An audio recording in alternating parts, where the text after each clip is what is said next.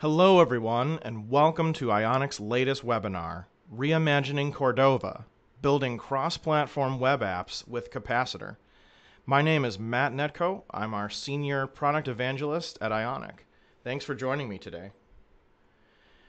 Please feel free to stick around to the end. We have a really exciting guest today. Max Lynch, the CEO of Ionic, is going to be joining me for some Q&A. So as I'm going through this and our demo and slides and everything, the entire presentation, write down some questions. Feel free to put them in the sidebar there and the go to meeting kind of webinar thing, and we will get to as many as we can at the very end. Thank you.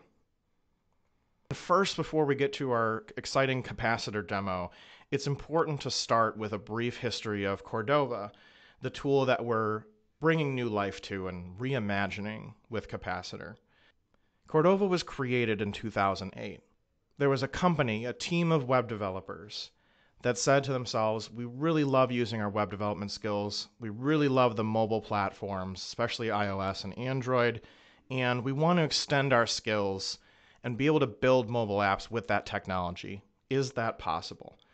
And they said yes, and they figured it out. And what they ended up coming up with is what our diagram here shows, is building a way to containerize and build a web app and wrap that in a native app shell.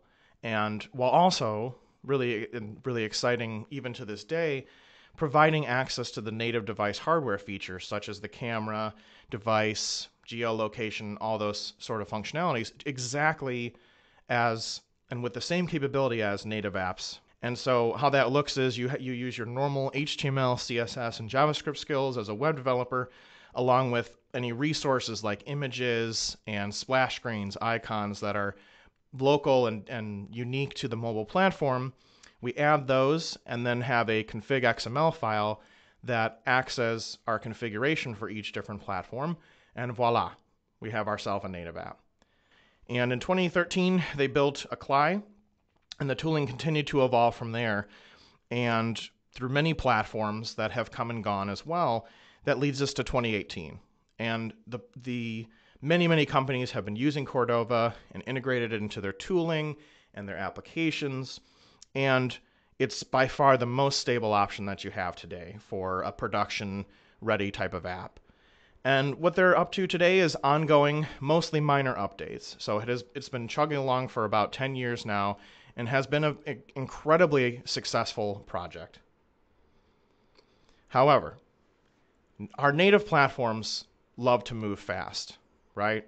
Whether it's iOS, Android, or some of the others that are no longer with us or have been deprecated, things change, as they do in any type of technology stack, whether it's programming languages or, in this case, native platforms. So the issue here is we typically see new operating systems, new hardware every year, especially with iOS and Android. And over time, things have evolved. We have a new modern plugin system with CocoaPods on iOS and Gradle for Android and Android Studio, as well as more modern languages. We started with Objective-C and Java, and now we have the ability to use Swift for iOS and Kotlin on the Android side. And so all of us at Ionic thought, what if we created a spiritual successor to Cordova that used these modern native tools and the latest and greatest functionality and mindshare, and taking all the lessons that we learned from Cordova over the past 10 years. And we did that. And so I'm here to introduce Capacitor to you today. What is Capacitor exactly? Well, this is Ionic's new cross-platform runtime. Very much like Cordova, again, it's built to run on as many platforms as possible and extremely future-friendly and future-focused as well. So we target iOS, Android, desktop, so Windows, Mac, Linux apps, as well as, of course, the web. That is our key mantra and something that we'll always be focused on, right? And compared to Cordova, that was primarily mobile-focused, iOS and Android, and back in the day, Windows Phone and BlackBerry, we're thinking beyond that into desktop web apps, mobile web apps, and traditional desktop apps, even with Electron, and that's your different types of apps like Visual Studio Code and Slack, very popular apps today that are built on top of those type of technologies. One major lesson learned that we wanted to bring to Capacitor was being sure that we stayed close to the web browser standards and basically trying to avoid custom tooling that'll be brittle, hard to maintain, difficult to work with as developers. So the web focus APIs allow us to stay close to these standards because we're built on top of what the browser gives us, not going into different offshoots of technologies that, again, are very difficult to maintain. And we're going to see kind of what that looks like with our demo coming up here.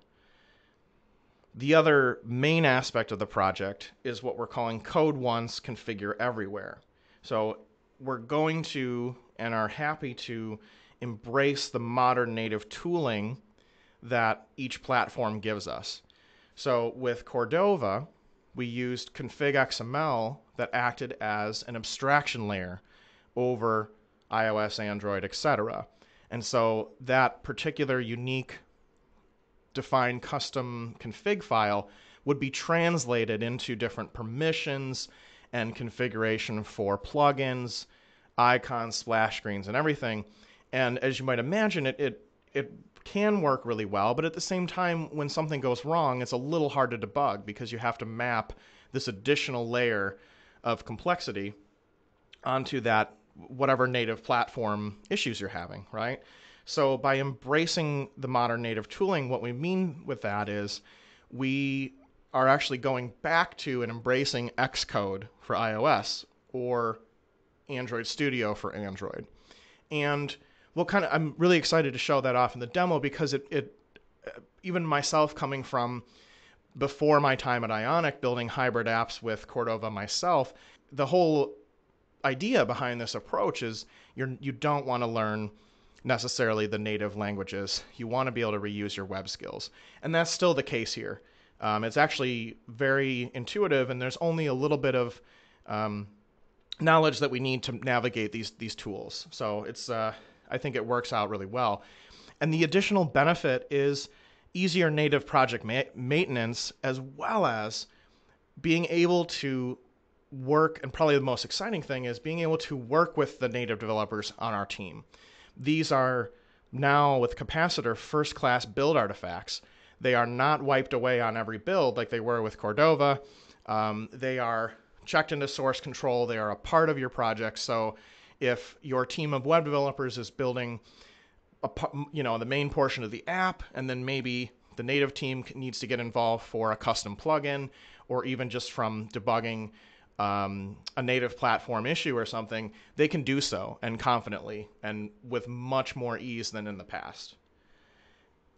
And perhaps not surprising, as I mentioned, our inspiration comes from a bunch of different tools, including, of course, Cordova and React Native, TurboLinks, and many others. So we're bringing in lessons learned from all those platforms and tools over many, many years.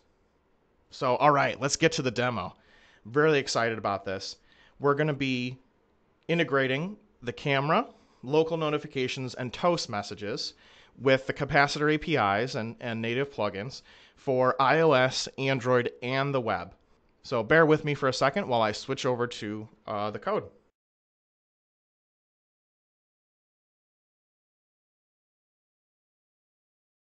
So before we get into the code, let's take a look at what we're going to be looking at here. This is the Ionic conference app. Now, unfortunately, today we don't have an official Ionic conference, but rather this is one of our main sample demo apps that are available for free, open source on GitHub. And so I invite you to go check that out, and we'll have links for it at the end of the presentation today. And what it does is it mimics a real conference app with a schedule, speakers, and even integrated Google Maps to show where we are in the world. And what we're going to do today is we have the concept of a login, logout mechanism for user accounts. And they're not actually tied into a real back end, but that is something you could add on your own time. Once we log in here, we're going to remind the user to set their profile picture, which falls under the account page here. So we have everything in place. We have an update picture method that currently does nothing in the main demo, and we want to update our avatar here. So not only remind them via a notification to do this, but actually use the camera across the web, iOS, and Android to provide use one code base with Capacitor to provide this selfie type of functionality. So I'm excited. Let's do it. Okay, let's switch on over to Visual Studio Code and our terminal. And we're going to start by installing Capacitor. So just an npm install Capacitor core, the CLI, and our PWA elements library. And that third one there is what allows us to reach and provide the Capacitor APIs and functionality like the camera and notifications and things like that for the web browser and across all the iOS platforms, Android, etc. So we've added that, and that's been installed into our project. And then we're going to run npx cap init, and this will ask us just a couple questions to get the application started. And for this app name, we can call it whatever we want. Let's call it conf app. And then it prompts us for the app package ID. And this one is really important. You'll recognize if you're familiar with Cordova, you'll recognize what this is meant to be. And it's your unique app ID or package ID. It has a lot of different terminology and names depending on the platform, but it's the unique identifier globally for your application. So typically we use company name.app. So it could be com.ionic.conference or something similar to that. So in this case, we'll just go with io.ionic.webinar.cap. And we'll see where this actually plays and how it gets deployed into your iOS and Android code base in just a moment. And so there we go. The Capacitor project is ready to go and all set up. The next thing we can do is add our iOS and Android platforms. So we can do npx cap add Android, and this will install our Android dependencies. So this is going to pull down a template that works with Gradle and the latest modern build tools and add that to our project. If we look over here in Visual Studio Code, we see a top-level Android folder has been added. We're going to look deeper at that in a second. And much like before, I'm again using an Ionic v4 beta app, the conference app. And so everything looks normal there, right? We have our source code folder. We have a new Capacitor config file, which once again does a bunch of our configuration. We'll just kind of lightly touch on this today, but here's our app ID that we configured in our app name, for example. And while we're also here, we can add iOS. So this is much like this is the Android command added the Android project. This is going to pull in a bunch of iOS dependencies. And so we'll have a standalone iOS project that our native team can work with separately, and we can bring in our plugins and manage it a lot easier than our Cordova predecessor. So we see over here, there's also a top-level iOS folder added. And before, with Cordova, it would be part of the build artifact and a little bit more difficult to work with, but here they're first-class citizens, meaning any other platform we add, it could be Electron, it could be any other platform that comes up down the line, will have its own really separate code base within your entire application code base. So we're going to be adding the camera API to this. And one thing that hasn't changed, because these are unique and specific to the mobile platforms themselves, are the permissions that we need to prompt our users for. And you look this up through our documentation or the official iOS or Android documentation for this, but we have to add permissions for the camera if we're going to integrate that. So we can look at that first. And let's take a look at what the iOS and Android folders, what they look like. Because before, you'll recognize, because this is set up for Cordova, we typically would use the config XML file to configure everything. All of our preferences, the icon and splash screens, and things like that. And then our permissions would be down here typically, and whatever plugins we're using. But with Capacitor, again, we're going right into using the native platform tooling. So in this case, it's a real Xcode project. And we can certainly use Xcode and Android Studio to change and set these permissions and other features. But for the sake of this, I think it's a little easier just to dive into the files themselves. So and here it's under app again, and info.plist is where I'm going to configure that or collapse that. That's where we configure our permissions. And this is really what Cordova was doing behind the scenes the whole time, updating, taking that abstracted config XML file and transforming and updating this iOS info plist file for your permissions, for example. So what's really nice is the permission we need for the camera in this case is the NS camera usage description. And we'll see this on my iPhone in just a moment. It'll prompt the user to allow the camera access with whatever string we put here. So we'll say, okay, we want to be able to take photos and videos. Capacitor, you see there's a few other automatically configured permissions such as geolocation. Capacitor at the moment, and again, this is a beta project, so it could change, but right now, the standard iOS and Android templates give you these permissions pre-configured for you, and you can always remove them or add them as you see fit. So in this case, we don't need to add the camera one, it's already here, but I wanted to point out that it's under we go directly to the info.plist file. And then for Android, very, very similar type of situation, right? We have app, and just a little bit different file structure, of course, source and main.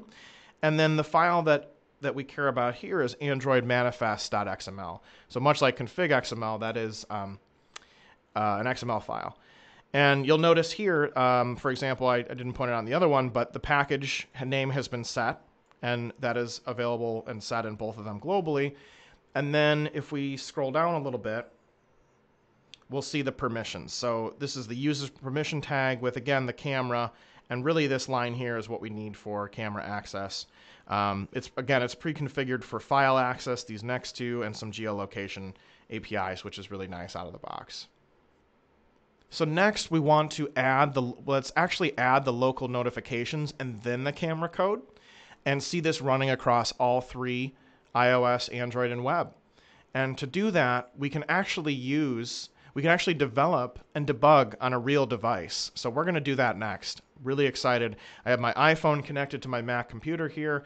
We're going to develop and make some of these changes and actually run this on my real device and see how that works.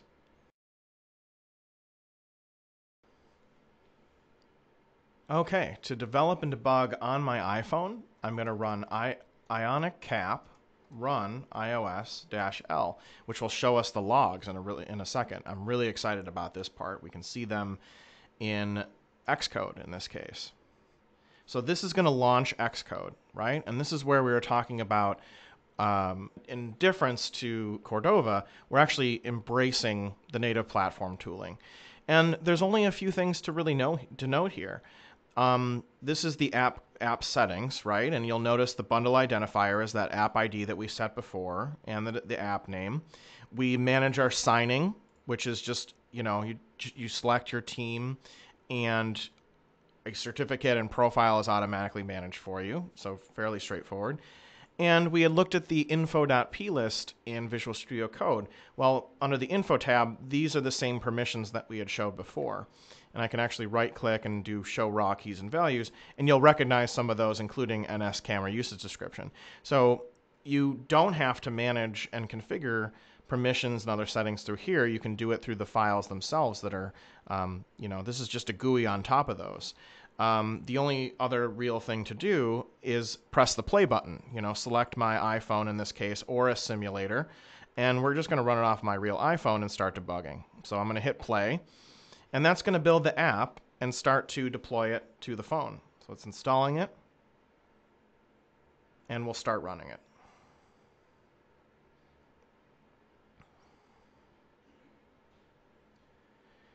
So you'll notice down here in the log window, something really neat that I'm absolutely excited about, is all the lightning bolt logging there is from Capacitor. All of these are console.log, basically the JavaScript logging that you might do in your app, messages coming up. So what's really powerful about this is as we're debugging our applications, we can drop in our own logging, if there is issues with a native plugin, you're going to see full logs here, versus before with Cordova, it's a little bit of a black box. We might have crashes or other issues when you start running your Ionic or hybrid app on your device. And this really is changing the game in terms of local development and iterations being able to move a lot faster. So you see that we have the app on my device here. Let's switch back to Visual Studio Code and take a look at the login.ts page. We're going to add this functionality, the local notifications. So you'll see up here, I've added the capacitor and plugins APIs from Capacitor Core, and that gives us the main functionality for these APIs and specifically the local notifications. And then scrolling down, we have our on login event that's hooked up to the login button. And what we've done down here is added our capacitor code. And a couple things to mention is, again, Capacitor is under beta, it's under active development, and so we do have a few elements to the APIs that still need to be developed. And in this case, this is what happens with the local notifications. We have PWA and web support coming for them, but as of right now, in November 2018, it's not available. So what we're going to do is, if they are available, we're going to show them, which is currently on mobile. And if not, then we'll show a toast message. And that's sometimes, whether it's Cordova, Capacitor, or beyond, that is sometimes the reality of the native plugins and different platform support, where maybe something still is under active development or isn't available yet. Your team, because it's open source, can help contribute to Capacitor and build out any missing functionality, or from a UX perspective, we can get creative and define a slightly different path. In this case, we'll use toast messages for the web. So let's see what this show local notification method looks like. Let's scroll down a little bit. It's fairly straightforward. We tie into the Capacitor plugins namespace and pull out local notifications. And then there's a schedule method. And what this does is take an array of notifications that we want to fire out on the local device. And we're just saying basically title of welcome and body, time to update your profile picture. And what we'll do is we'll schedule this out for 3 seconds or so after the user logs in.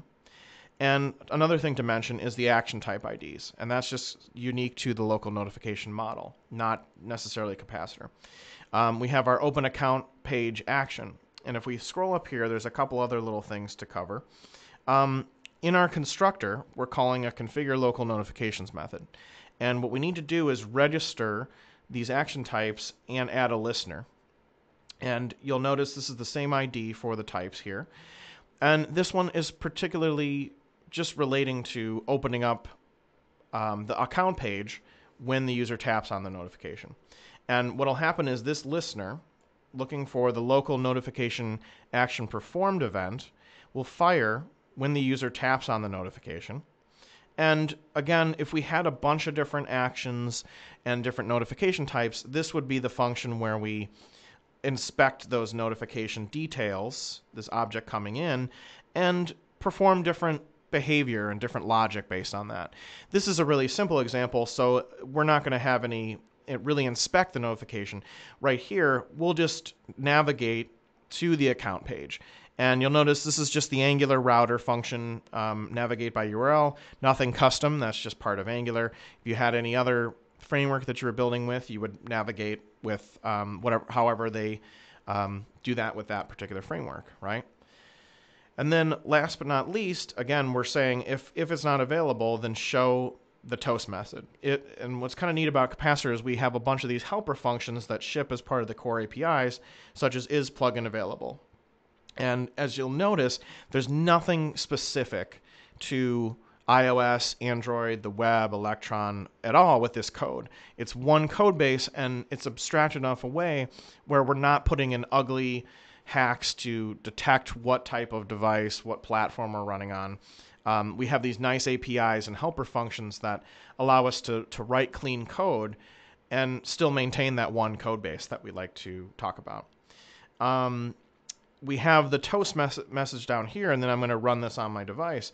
but this is also a pretty straightforward API. We just call toast.show and provide the similar text message that should pop up. We'll see this on the PWA side of the app. And a duration of short or long, basically the time frame to show and how much to show the toast message. So looking over at the app, I'm going to go to the login page.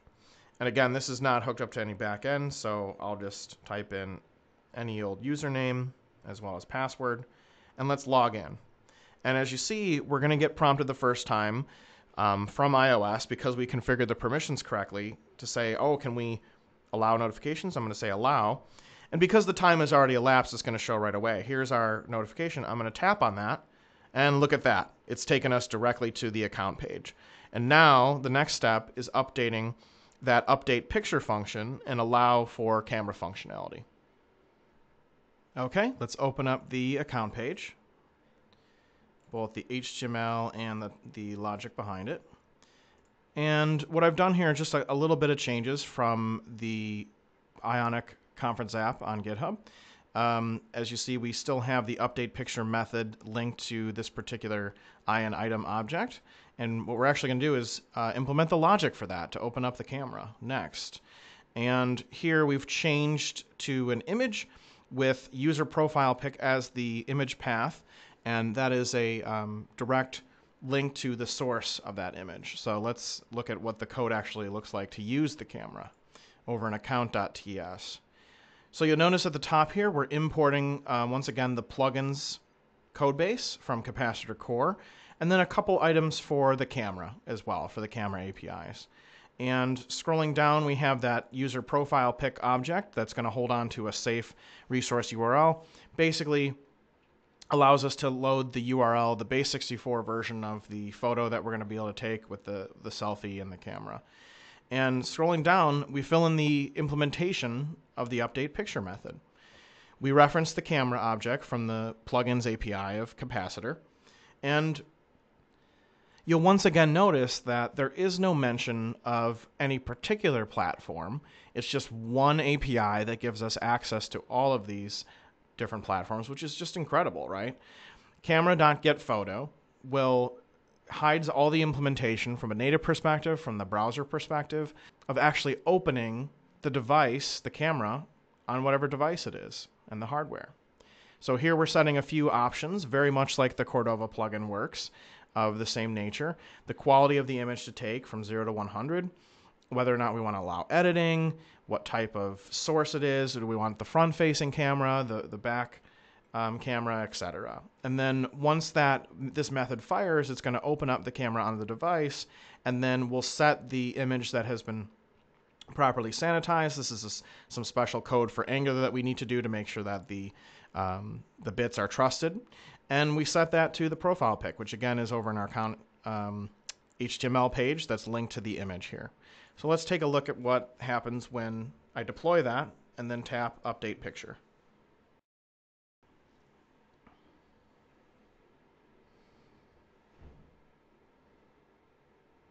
It looks like it works. All right, look at that. Fully integrated camera with the same code base. Now, if you don't believe me, let's look at Android and the web next. Much like we used Xcode to debug the iOS app locally, we're going to use Android Studio for the Android app. So to do that, Capacitor gives us a neat little command, another one, npx cap open Android. And so this will open our project. We don't really need to know the path, which is really cool.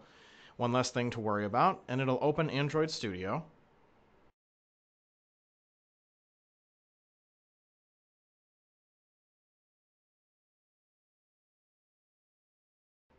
It just takes a moment to sync the Gradle project, maybe do a build, but there's really not too much we need to know here. We just have to go over here to the play button,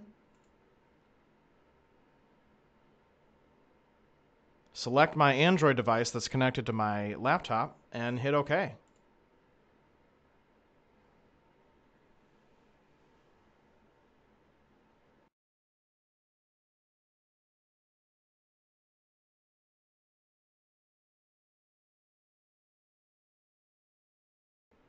Okay, you see that did take a second to build the project and install the APK onto my device, but here we go. Here's the app. Let's see how it works.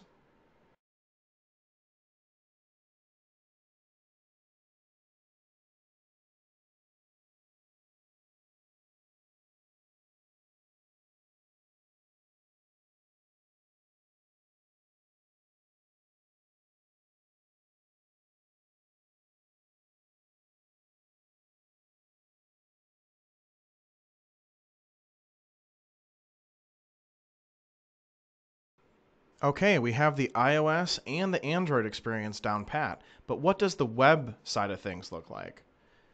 Well, I like to use Ionic Serve for local debugging and showing off the website. So let's run that.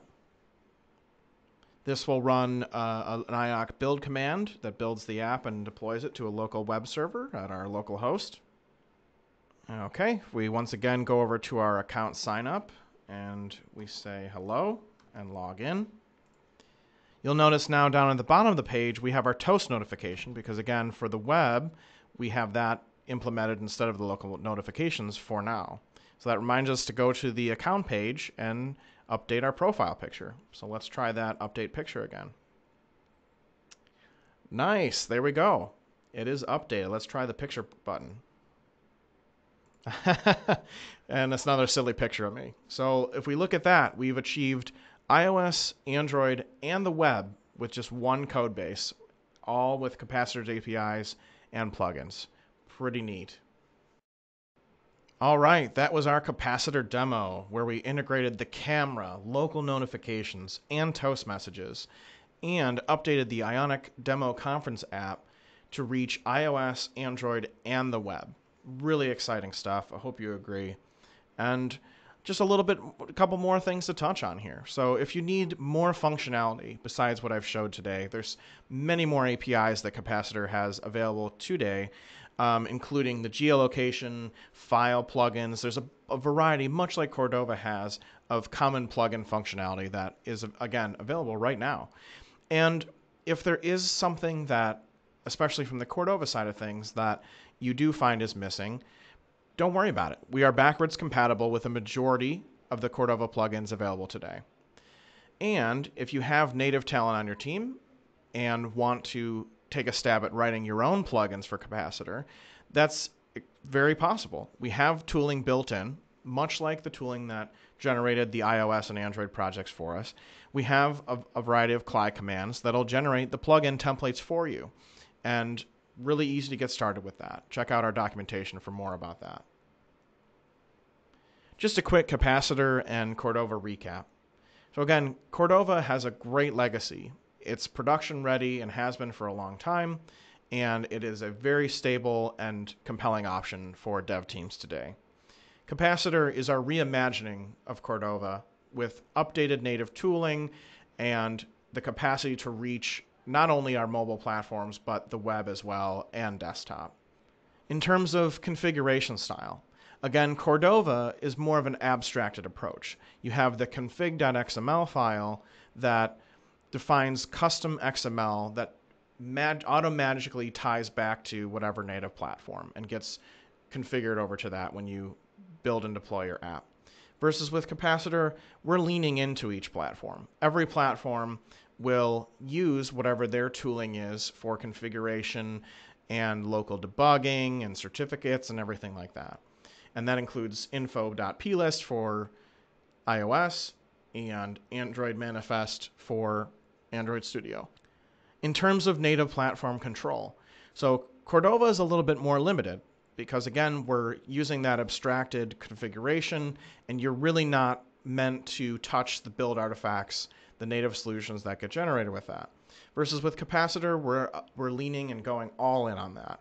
So teams working with their native teams can absolutely go off and build their own plugins and add more native functionality that they might want, or not at all. You can always just use web technology and Ionic and Angular and other frameworks to build fully featured apps. In terms of whether these are production ready, of course, as I mentioned, Cordova has been for a long time. It's stable. There is lots of ongoing maintenance being added. And as for Capacitor, we still are in beta, but coming soon, we will be unveiling version 1.0. Just to touch on some of the resources today. So the capacitor documentation, how-to guides, etc. live at capacitor.ionicframework.com. And the source code's available online, open source, on GitHub. Both my demo code today, you can go and find that and run that yourself. And if you want to give back to our new runtime, maybe file some issues, maybe contribute some new features, feel free to go ahead. All of these links and the recording of the webinar will be emailed out after the presentation.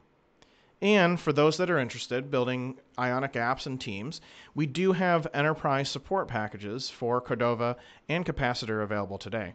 Please just reply to me over email when we send out the links and we'll get something set up. Thank you. That was the presentation. We're really excited to have shown off Capacitor for you today. And now joining me is Max Lynch, the CEO of Ionic, for some Q&A. Hello.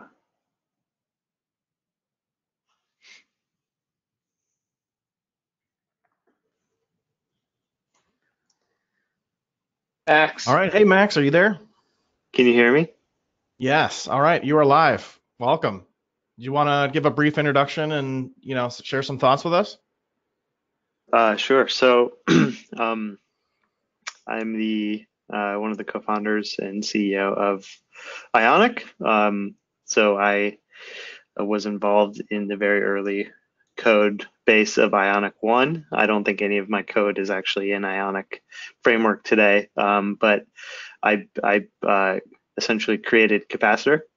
That was a project that we decided to take on kind of the end of last year, early this year, for a lot of reasons, and perhaps the biggest being that Ionic is kind of evolving from only focusing on iOS and Android to focusing now on the web, progressive web apps, Electron, really becoming more of a multi-platform approach, and we felt like the time was right to kind of take all the lessons we had learned building Ionic, working with Cordova, et cetera, and be a little opinionated about where we go from here and bring something in-house that we can kind of manage more closely and couple more tightly with Ionic. So kind of the reason we ended up building Capacitor, and we've been a little bit slow about releasing it and growing it because Cordova works really well.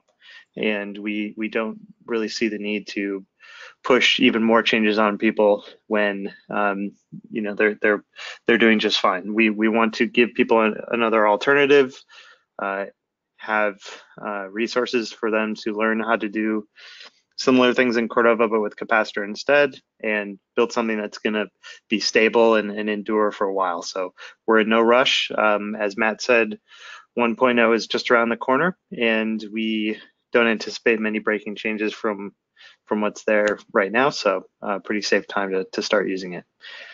But that's the really quick intro and kind of overview of Ionic. Yeah, awesome, Max. Thank you very much. We've got a lot of great questions we're going to start getting to, and just a really quick note for everyone. It looks like a few folks did have some audio video issues, excuse me, but no worries. We do always send out this recording after we are done today, so you'll be able to watch this and download it and watch it on your own time. So if any of those issues continue, it should be okay now, but if anything continues, we'll be emailing that out. So joining us as well is Stephen from our marketing team. Stephen, you want to start us off with our first questions? Sure. So do we have any plans to support Windows Surface devices? I see a few questions on here about Windows and UWP, yeah. So the answer is maybe.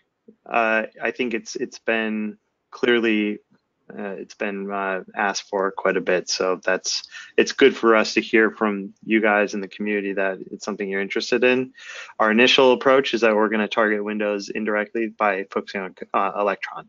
So you'll be able to target Electron, and then you can turn around and deploy those apps to Windows. So that's not a full UWP solution, but that's what we're going to do first. That's what's in there right now. We'll probably get to Windows sometime before 2.0.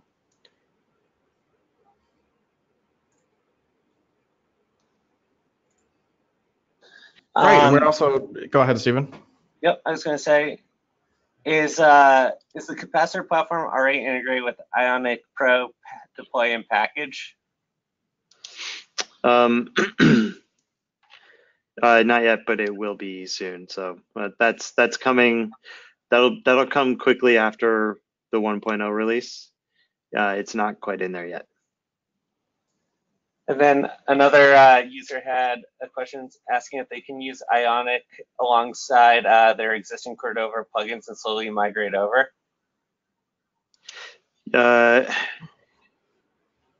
Use Ionic alongside Ionic Core. You're asking that? Did they mean Capacitor Core? Potentially. Anyways, so I'll answer the question that I think you're asking. Can you use Capacitor alongside existing Cordova plugins?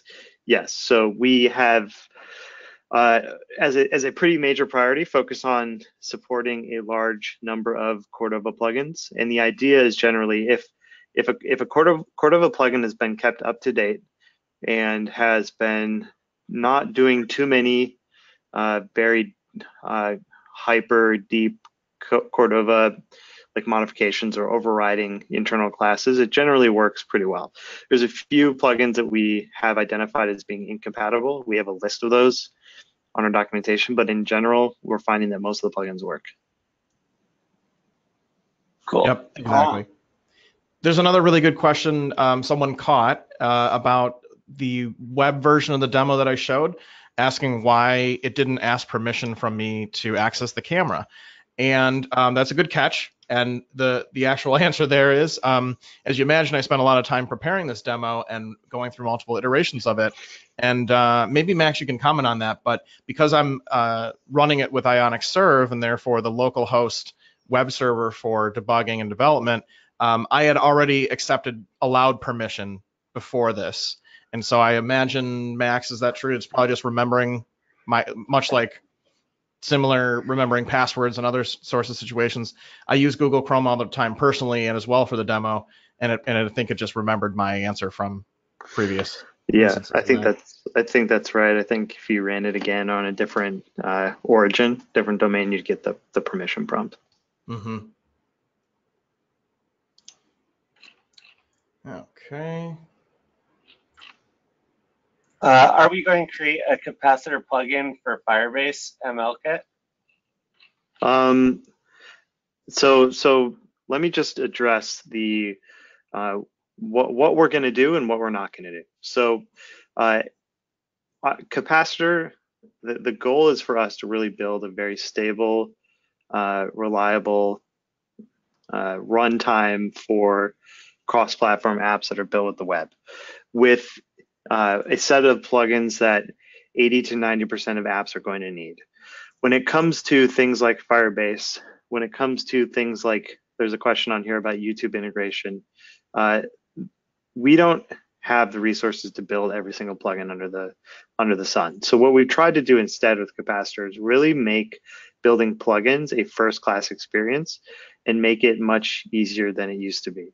I don't know how many of you here have done Cordova plugin development. That's something that I do fairly frequently, even today, and it's not the easiest experience. So we've tried to make building capacitor plugins very easy. The APIs are simpler. You can use Swift on iOS, which is really where most of the iOS community is headed. So that's a big step.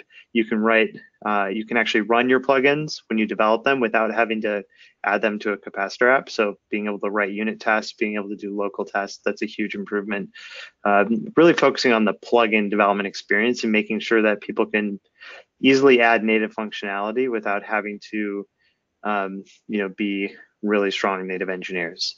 The goal with Capacitor is we're trying to save you 90 to 95 whatever % of the time it takes to build an app. What we're not trying to do is hide the native platform from you completely. hide the native platform from you completely. We want you to have an escape hatch to be able to drop down in native code to do it easily, to treat that as kind of a first-class thing to do, because the alternative, where the native platform's hidden completely, means that when you actually do need to do something, it's really hard to actually do it. So we've taken the decision that we want to make it easy to do that, and we're talking about the last 5 for 3% of your app for custom native stuff. We try to make that easy.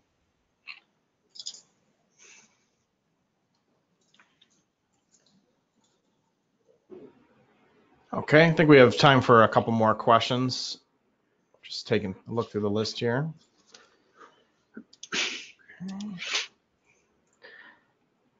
So one question that I'm kind of seeing a few times here, and I want to address it, like what are kind of the longer term benefits of Capacitor compared to Cordova, React Native, building a native app, etc. And to us, like what we're kind of seeing, especially as we work with bigger companies, they're not just targeting iOS and Android.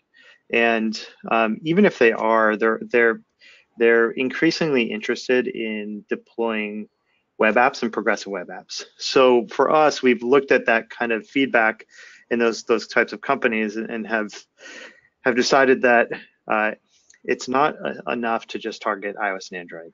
And if that's all you care about, then maybe this pitch won't be as compelling for you. But what we want to do is provide a cross-platform layer where you can use APIs like local notifications, like camera, like accessing storage, in a way that they're going to function the same no matter what platform you're running on, whether that's iOS, Android, a progressive web app, or Electron or something like that. And so that's something that today Cordova doesn't do very well. The browser platform in Cordova is kind of for prototyping and development and not really a fully first-class production platform. So Capacitor treats that as a production platform. Compared to, say, React Native, et cetera, very difficult to target the web or Electron with that platform. So that's one difference. We've always been about the web. We've always been about focusing on web technology, on HTML5, JavaScript, CSS, the typical traditional web stack, and bringing that to multiple platforms. So that's the spirit of Capacitor. That's the direction that it's going. But we want to make it easy to blend in and use more of the platform that you're on without it being, very, very difficult to do so. So focus on 95% of your app being cross-platform web stuff, still have that escape hatch to do whatever you want. Yep, perfect. I'm also seeing some questions about, where the Capacitor code is, what are some more examples beyond what I showed today, and that's hosted off of our main Ionic framework.com site, capacitor.ionicframework.com, including a little bit of tutorials that are going to continue to evolve through the beta and into 1.0, documentation around how to build the iOS and Android and beyond type of plugins. All of that's on the site in some form today and will be continued to be evolved. So check that out. Again, we're going to send out a link, all these links to you after the webinar, and you'll have that for a reference. So I want to address what happened to Matt's beard. Just kidding. I'm not going to address that. But there's an ETA question, like when is Capacitor 1 going to come out? So we are targeting, technically what's in there is kind of what's going to be 1.0. So as I mentioned, not a lot of risk to using it right now. We're doing one last change. We're changing the web server internally. We're getting rid of the web server. So that's depending on whether your app relies on that, it could be a big change, but that's the last big thing on our list. And then 1.0 probably will be done end of year, and we'll roll it out in January just because of the holidays and things like that. So that's the time frame that we're looking at. And this is going to be increasingly part of the Ionic development toolkit and experience. So just expect to see more of Capacitor and more improvements and more updates over time. Mm-hmm. And Max, just a really good one here. A couple of questions on Stencil and Capacitor. How do you see them working together?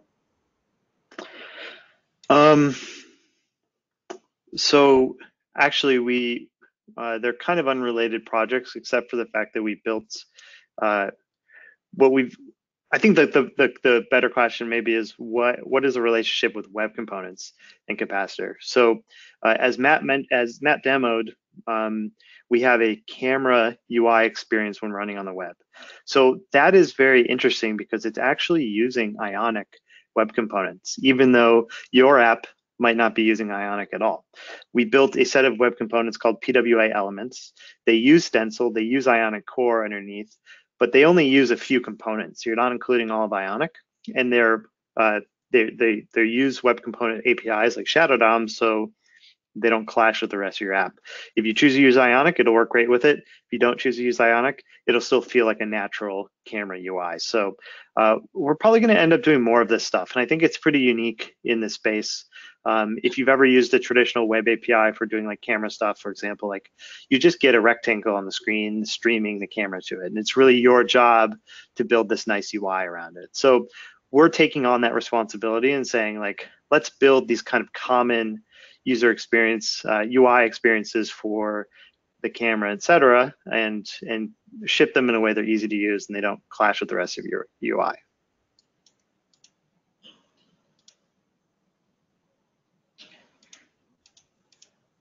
And Max, I think you built out the camera portion that I showed off on the web. Really great question about does the camera on the web capture full resolution photos on phone browsers, or does it max out at all, like 1080p? Any idea? Any insight into that? Good question. I don't think it's capped. I think it's full res based on what your hardware supports. Mm-hmm. That's what I thought too. Okay. So we're kind of running on time. I've seen a few questions about performance, and one of the things about Capacitor compared to Cordova that might be significant is by default, Capacitor uses WK WebView, and that in general is just higher performance. And if you're using Ionic, you're used to WK WebView, so I wouldn't expect like a huge performance difference for doing most like your plugin work, but that is something that generally will probably bring up the foundation of performance for all apps, the fact that we're using the most modern WebView on each platform. Beyond that, one of the changes that Capacitor does compared to Cordova is all your plugins are loaded before your app page even renders. So if you remember, and you're used to like platform ready or device ready on Cordova, that is gone. That is obsolete. Now all your plugins are loaded. As soon as the page hits, you can start using them. So that might also have somewhat of kind of a performance and user experience issue or difference. All right, I think that's all the time we have for everyone today. On behalf of Ionic and Max and I, thank you so much for joining us, everyone, and we look forward to talking to you next time. Thank you. Thanks.